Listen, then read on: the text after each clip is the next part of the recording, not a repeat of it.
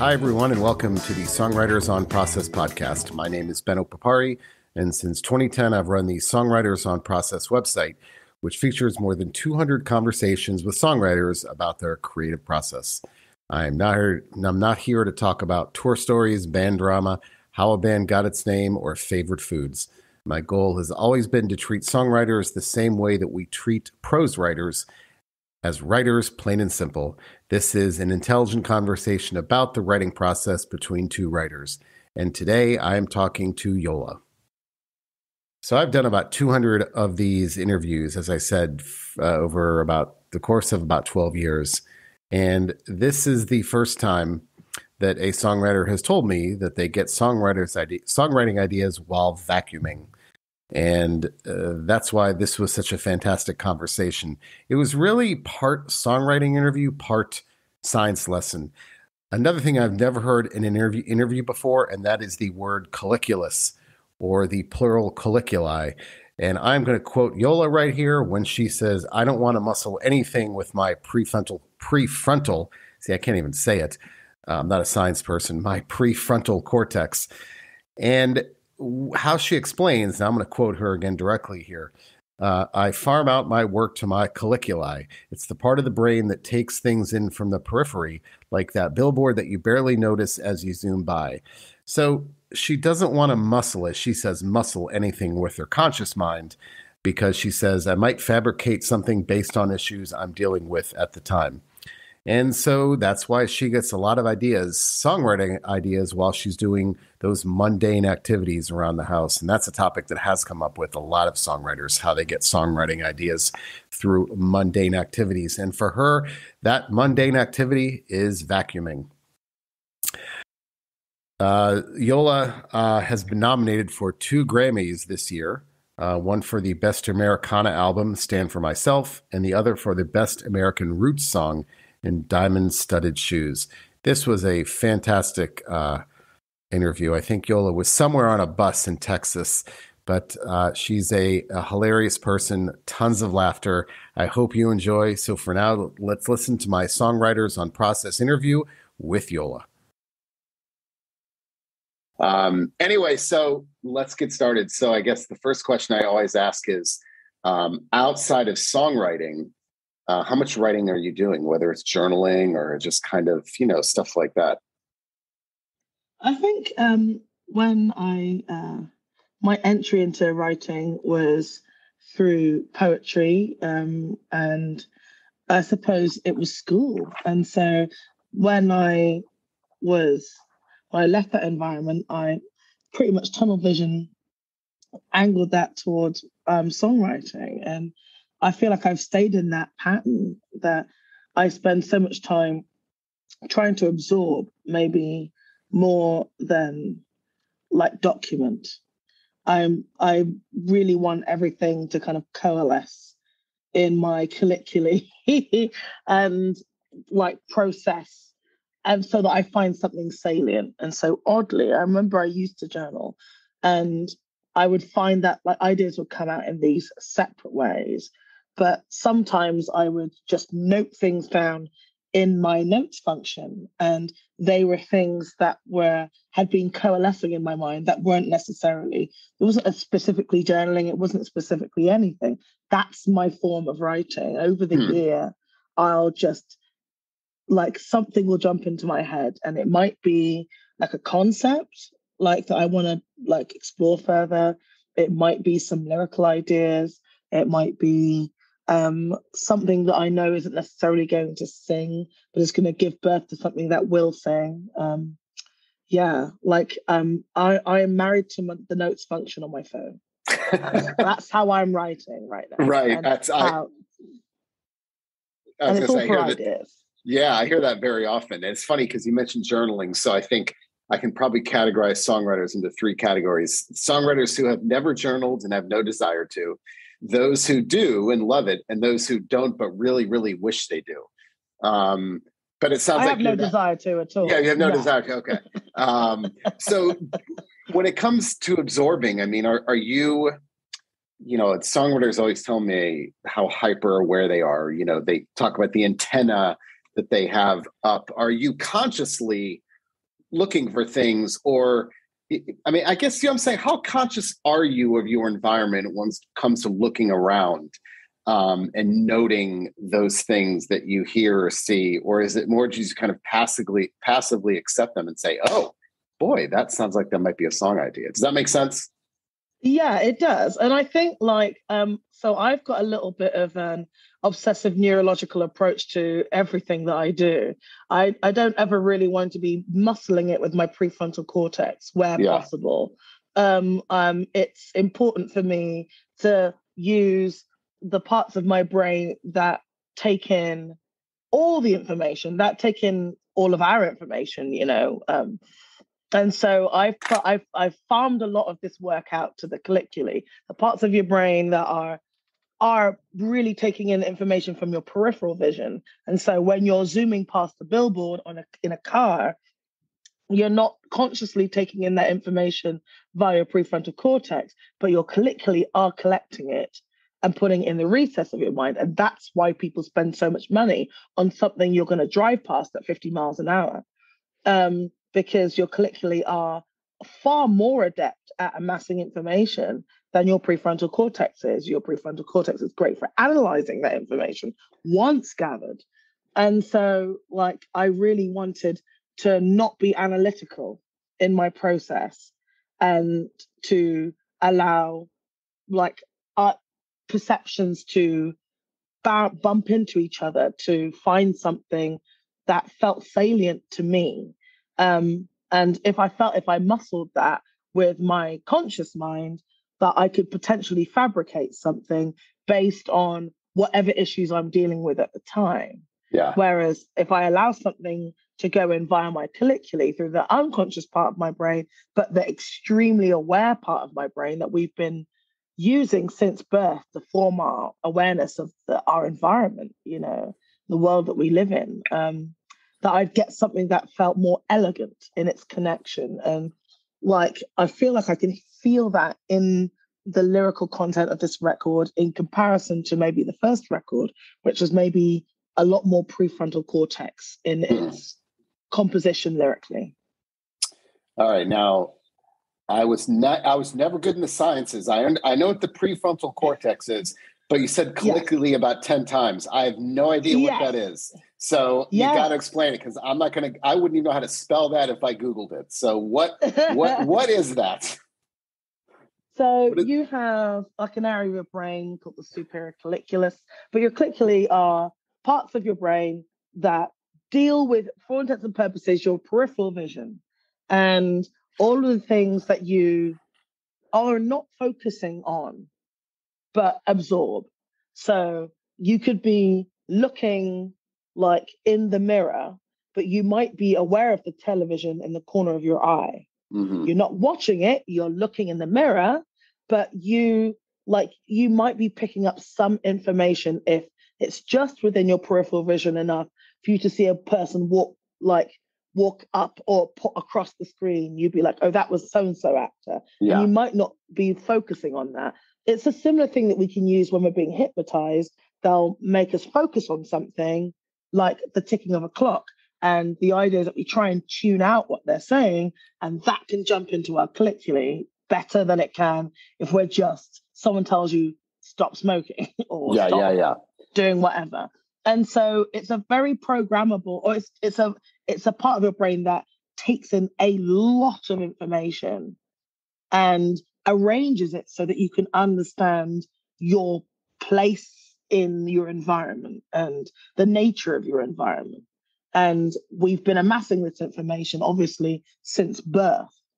And so it's very fit and very capable of doing its job and finding elegant connections so that you can understand your environment with a greater ease and a greater, I suppose, sense of connectedness to your environment. And so I really like trying to disable the analytical part of my brain, and by doing something menial like washing up or hoovering or something, or heaven forbid, all writers, let's call you out right now. How many times have you fixed a writing problem in the bathroom? Okay, so okay, we're going to talk about this for a long time because I was going to ask you this anyway. So about the role of and I'm fascinated by this, the role of menial tasks or rituals to the process. So let me just give you some background of what I hear songwriters tell me, because you said something, and I've heard this in my 10 years of doing this. You're the second person to say this, and the other person was Emily Scott Robinson, who just put out a new album about a month ago. And she said, yeah, you said hoovering, we would say vacuuming. So so I have heard, let me see, cutting vegetables, cooking, gardening, vacuuming, showering. And so I would love to explore this because I find this fascinating. Now, I think we can, this is under the umbrella of movement, because a lot of people tell me they get song ideas when they're walking, when they're, doing something. So let's first, okay, so here's the question I have.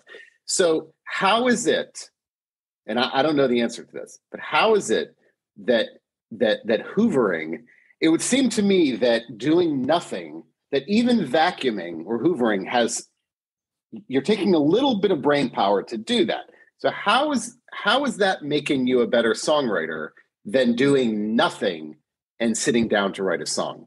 Because it would seem like that's where all of your brain power can be focused. Does that make sense? Yeah, but it's also about blood flow, and it's about synapse activity.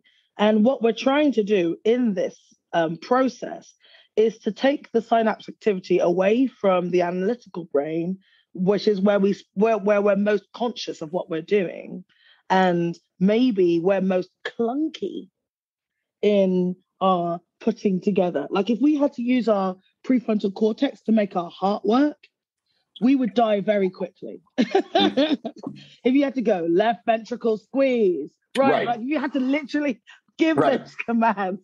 It's not something that's economic. So it's like the idea that our conscious brain is the most like capable or economic part of our brain is maybe a misnomer. And so the idea is to get the blood flow going in the midbrain, which is also where our, which is near the colliculi, FYI, and where our motor functions are.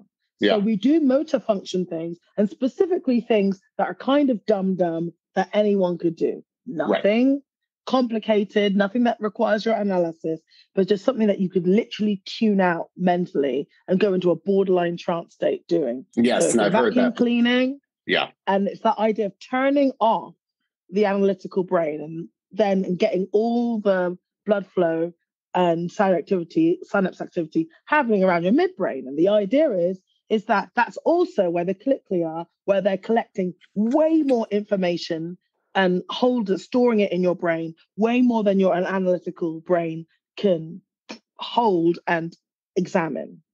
And so you'll find when you go to the bathroom that you'll get a fix for an idea immediately because you're doing something motor function that you really, really shut off when you go to the bathroom. Like you really shut off, or analysis. And you'll get like really quick fixes. And you'll find that if you're like doing the washing up as well, anything that you literally tune out to, you'll be like, wow, there's the idea.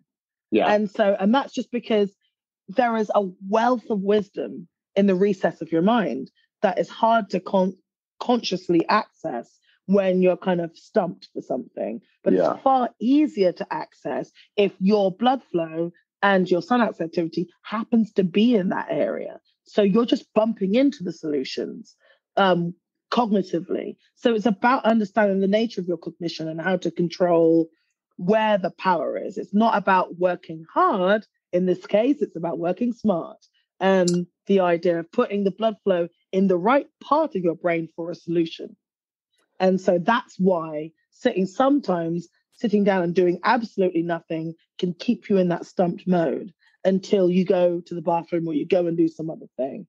And so if you are sitting down and you want to do close to nothing, at least strum a guitar, because that will then activate your motor function and you'll get back into bumping into ideas again. And that is the mainstay of my entire process.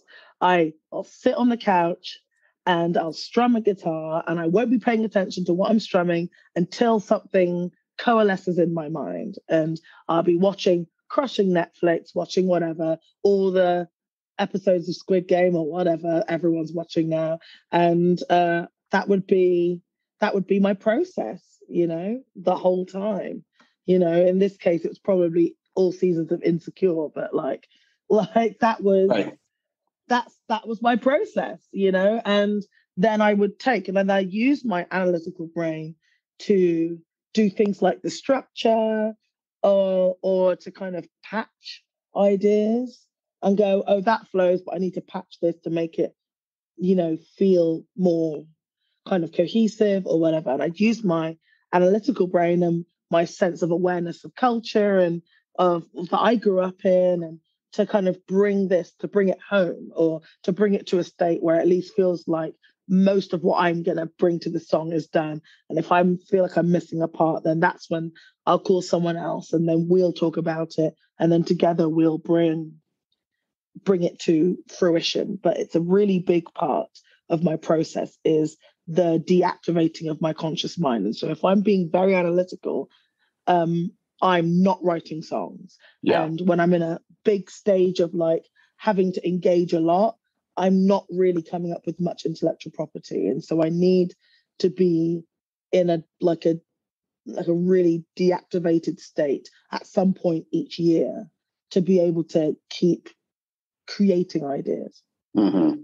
So I wrote an article in the Washington Post a couple of years ago about this idea similarly, because I have been a runner for many years, and there is a lot of research that shows, and it's been done in a lab, it's scientific, it's not snake oil science. This has actually been done in the lab where they put people on a treadmill for 20 minutes at about 60% max heart rate, which is really nothing more than a moderate walk.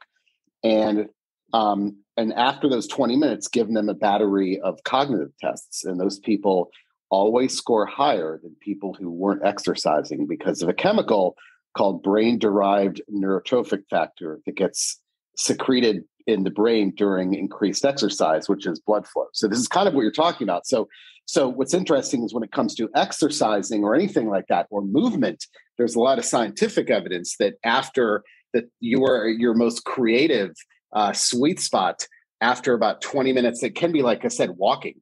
So there's actually research behind that. It's fascinating because it's been done in the lab, and they found that it doesn't take that much, but about 90 minutes post-exercise, that's when people score highest on those tests. So that kind of is a little bit of what you're talking about, I think, when it comes to, so there's actually research. And what's interesting is that 40 minutes isn't twice as good as 20 minutes. And 90% max heart rate isn't better than 60%. So it doesn't take that much. And so they've done it with kids. They've done it. I've written about this in newspapers, and I found it to be very fascinating. And it reminds me of what you said, because a lot of songwriters say, oh, why is it that when I go on hikes or I go on walks or I go biking and I get these ideas? And I say, that's why. The other thing that songwriters tell me is those repetitive movements, whether it's the vacuuming or the cooking or the gardening, like sometimes it's as simple as the repetition actually inspires melodies. Yes. And so does that happen, I guess, where in that whatever repetitive movement that you're doing? I've heard songwriters tell me they're in their car and their turn signals, they've got melodies from their turn signals. So how often does that happen, if any, where whatever it is that you're doing, maybe a melody comes to you because of something actually that you're hearing? Yeah, like a lot, like especially with the perceived tonality of a vacuum cleaner, you can potentially hear anything in that if you want to. It depends what you're picking up. So it's the serendipity of going over something and the tonality changing as you go over whatever the heck that was on the floor. And like I have had like something go, I'm like, okay, that's made me think of something. Just because I've gone over something, that's kind of blocked it, but it's made me think of like an octave change or something. I'm imagining you throwing objects on the ground just so you can vacuum them up, right? I know, right? We could be onto something here. I know. Right? I mean, sand versus dirt versus food. We could be onto something here. I mean, this could be. We really could. I know a breakthrough. I'm envisioning all the possibilities. just stick some auto-tune on it, Bob's your uncle, right? Exactly, right. Oh, that's so funny.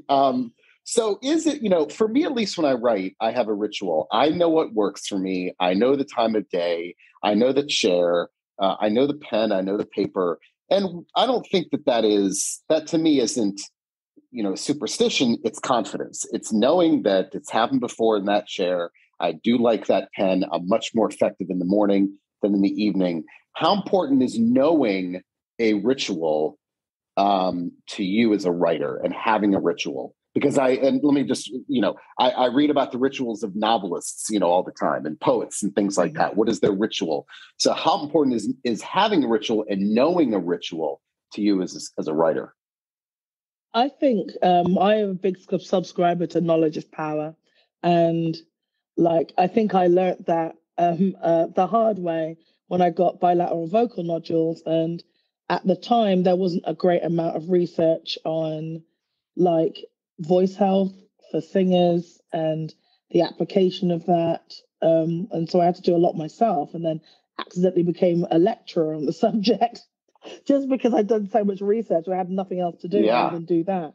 And so I took the same hand of getting a greater understanding of my physicality and my biology to my writing process, because that's another essential part of my machine. I need to be able to turn up at shows, and I need to be able to be in good health and functional physically, but also I need to be mentally functional to be creating these really well ideas in the first place. Otherwise, no one's getting a gig. So I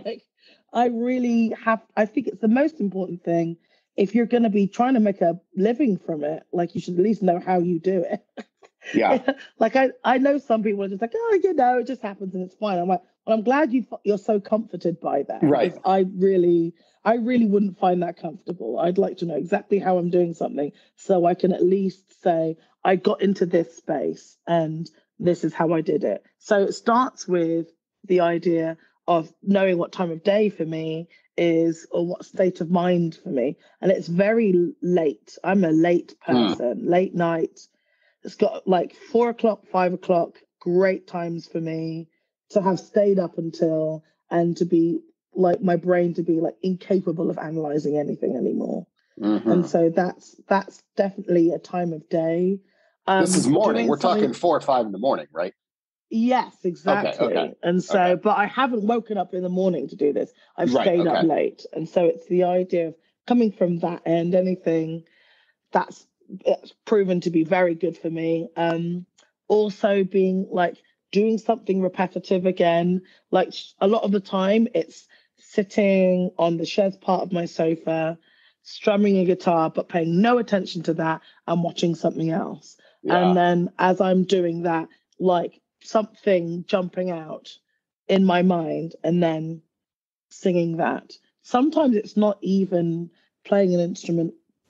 It's just I'll often find if I've gone to see some gigs recently, I'll be thinking about the creative process more than if I'm doing gigs myself, because I'm less in the kind of physicality and the practicality of just being on the schedule and making sure that I'm working in the environment. I'm opening for Chris Stapleton at the moment, and there's a schedule that you have to fit into.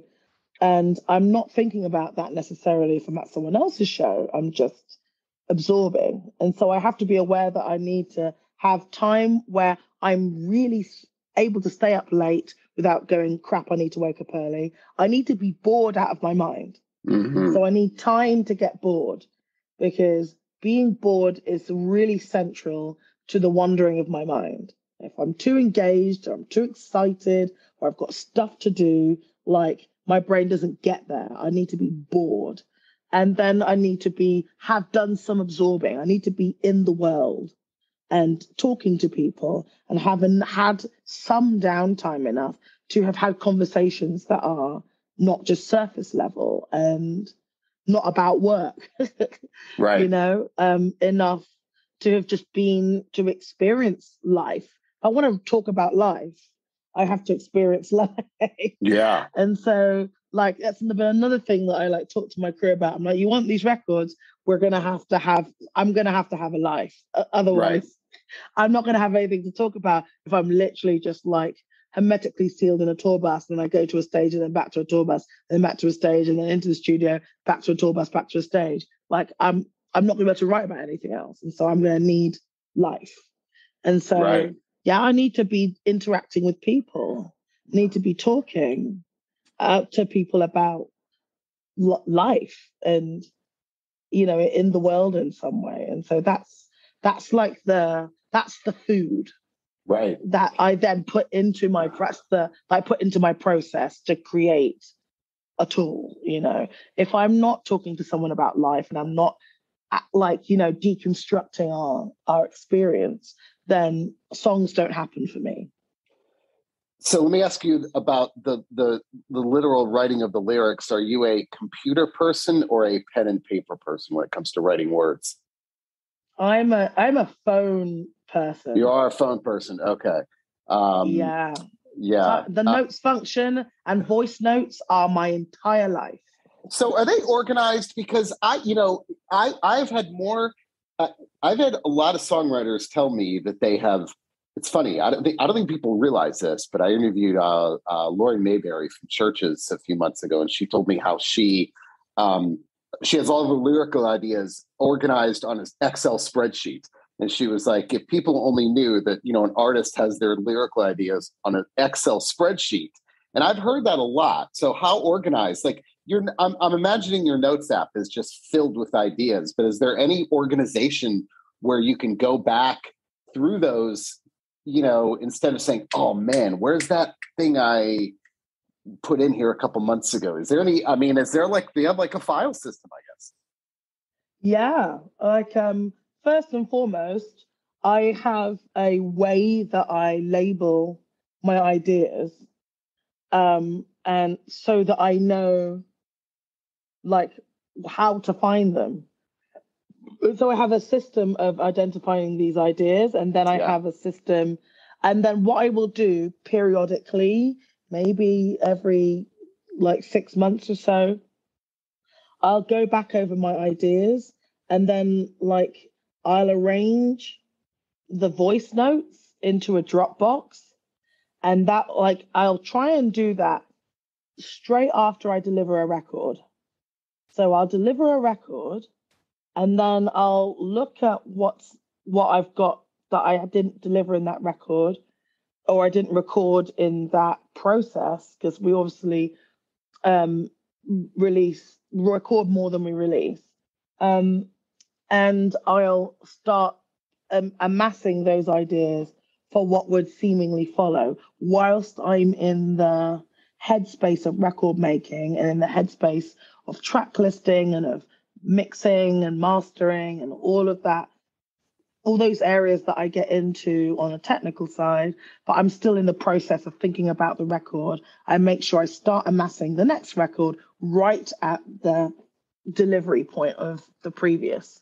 And so that then gives me something that I can keep going back and visiting and adding things to and go, does this feel representative of where I am and how I'm feeling?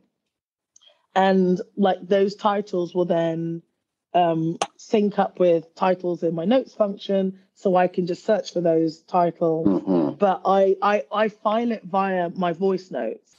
Okay, gotcha. And that's what it is. But I always name them with the idea and like the thing that I realized either inspired it or the kind of place or the place I was, so that I have like a bit of an aesthetic hint or a location hint or something. Yeah. And so it's like but it's always about that Dropbox. And once I know that there are enough good ideas in that Dropbox, then I know that I've got like potentially ideas I can take into a co-writing space and go, okay, this one's pretty much finished. It just needs a few tweaks. This one's like half an idea. Do you want to get in on it, kind of thing? And I just make sure I always have like a decent vat of ideas. And I do that at the end of a record so that I'm not ever writing under duress. And that's one thing I'm 100% trying to avoid all the time is that idea of like having to write a record and not having enough and then having to just go in and write a bunch of stuff on the day, which is also possible and you can come up with great ideas, but I don't want to ever have to do that. Yeah. I just want that to be like a luxury that I can do sometimes. Yeah. You mentioned to someone earlier, maybe think about Ernest Hemingway said that all writers should go to art galleries to get inspired. And I'm curious, how often do you get inspired by other artistic mediums, whether it's visual art or words or things like that when it comes to your songs? Oh, big time. That's another big part of it. There's a digital artist called Adam Martinakis. And there's a piece that he did. I remember just like happening upon it whilst buying some art from this place called the Gauntlet Gallery. And like and I saw this bit and I was like, I think they were out at the time, which was kind of annoying. But it just really evoked a feeling in me. And it's actually then inspired one of my photo shoots. The poster that's inside my vinyl is partly inspired by this digital artist. And so like that was something that like inspired maybe like the aesthetic on some of the songs, certainly for Stand For Myself, and it's slightly psychedelic kind of energy. It came from that piece. And I suppose watching Insecure, like that inspired me to write something from the point of view, or to make sure that my framing was really thinking about dark-skinned women of color at all. Mm-hmm. That I wasn't desperately trying to be general. I think like maybe on the first record I was being general out of necessity because like we didn't have necessarily a lot of crossover with the people I was writing with regards to like where we were born, like, or the generation that we were born into, or the background that we were born into, or the, our gender or anything for that matter. And I realized that actually it was going to be quite exciting to be particularly personal, and that there's strength in being able to be that true about your experience. And so that became a really kind of big necessity, was to kind of farm the truth wherever I could farm it from. And the Truman Show, I keep forgetting. Like really? The Truman Show was massive. Yeah. So on the back of the vinyl, and there's like it plays into, so the videos, some of the videos were inspired by the visual art as well, and like play into the artwork, the videos, and the lyrics kind of all. I almost forgot to, like, that was another big part of it. So this Adam Martinakis was kind of Stand For Myself inspired aesthetically, and then the poster that's in the middle of the vinyl. But on the back, you've got me on a motorcycle in this kind of blue cloud set with some steps that go up to a door that goes to heaven knows where. And that was inspired by the Truman Show. And that when he rose up to the edge and he bumps into the sky, and then he realizes that he can just get out of the boat and it's like, knee deep, and he can just walk up the stairs and, escape for all intents and purposes. And so like the Diamond Studded Shoes video is set in that Truman Show world. And when you pan out, it looks kind of false, like everything doesn't quite make sense in that space. And then like the idea is that the artwork is where I'm escaping, and then the doors in the background. And then when I emerge from that door is on the front of the cover. That's the kind of tunnel that I've walked through. And then that's where Starlight happens. And so everything was like inspired by like this idea of disorientation. And so the Adam Martinakis piece is very, you can't really see the depth of field because of the almost magic eye nature of the work. And then that idea of purposeful misdirection in creating a completely false construct and then willfully escaping it to go to, well, in Truman's case, it was just an actual, real, profound relationship as opposed to the one that was like pre-prescribed for him. And that's really what the album's about. And so so it felt like that was a really wonderful marriage of concepts that movie could then feed into the depth of the narrative. And every time we kind of pertain to doing a visual, we've got like a purpose behind it. It's not just that it's something that looks pretty, is that it's going to be speaking on like deeper connections to things. Like that's always the theme. And so, a big part of it was also Truman Show as well. That is amazing. Well, listen, I know you're busy and I'll let you go, but thank you very much. Oh, my pleasure. Thank you so much. And that's it for today's Songwriters on Process episode with Yola. As a reminder, you can find all of my interviews with over 200 songwriters on my Songwriters on Process website at songwritersonprocess.com, going back all the way to 2010. You can read them, watch them, or listen to them. So until next time, thanks for listening.